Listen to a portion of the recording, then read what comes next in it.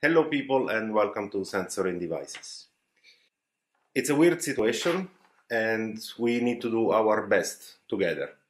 So it means that we are on the same boat. This also means that we need to row in the same direction. We are in this together, we need to go in the same direction. And for doing this, we need three things. We need to adapt, we need to improvise, and we need to overcome. Like this.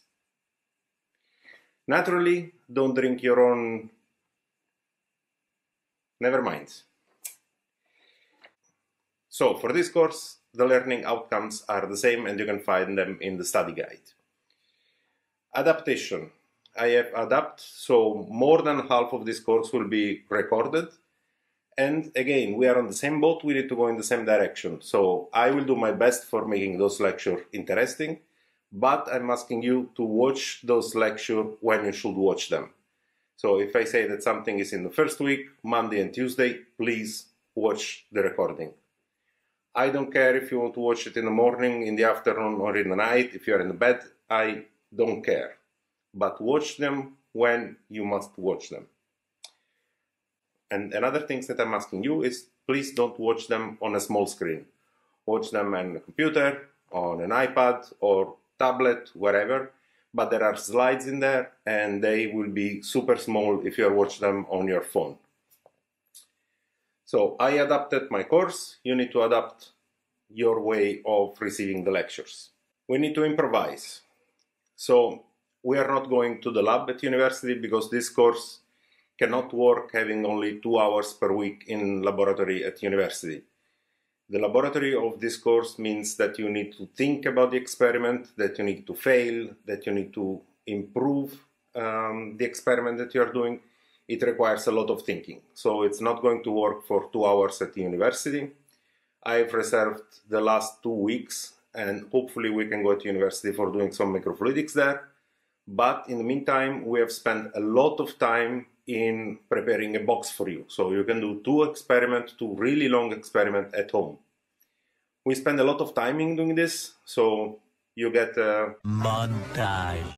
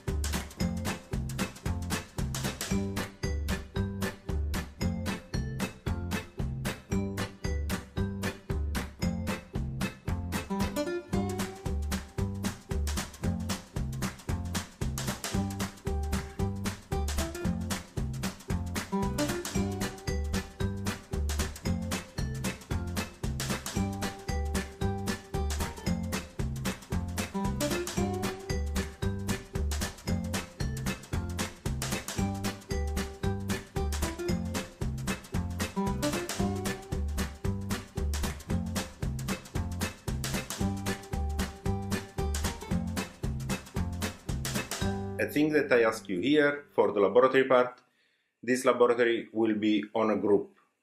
So you will be working with other 4 people, so there will be a group of 4. You need to be in contact with them. So work as a group.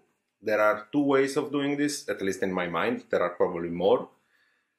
One, it's doing the experiment, each one of your own, and then discuss at the end the results for checking if they are correct. So this one will be practically a quadruple blind because you are doing the same experiment and you discuss at the end the results.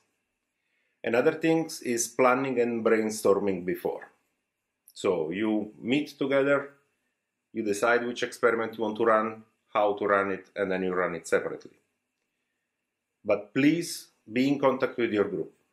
WhatsApp, Messenger, wherever you want, be in contact. If you need a Zoom room, for example, just ask me and I will provide you a Zoom room or Skype, wherever you need. But be in contact with your group. At the end of this course, I want a report, and the report should be from the group. You will get a single box for the experiment separately, so you can do your own experiment at your place, but work as a group. That's very important. The final mark will be always 50% for the exam, 40% for the report, and 10% for the discussion that we'll have on Friday for how you behave in the laboratory, and so on. So we have adapt for the lecture, my side and your side, improvise for the laboratory, my side and your side, and then we have overcome. So if we are on the same boat and now we are rowing in the same direction, not me against you, we can overcome this situation. We can win this situation. And remember, I'm never going to give you up. I'm never going to let you down. You know where I'm going now?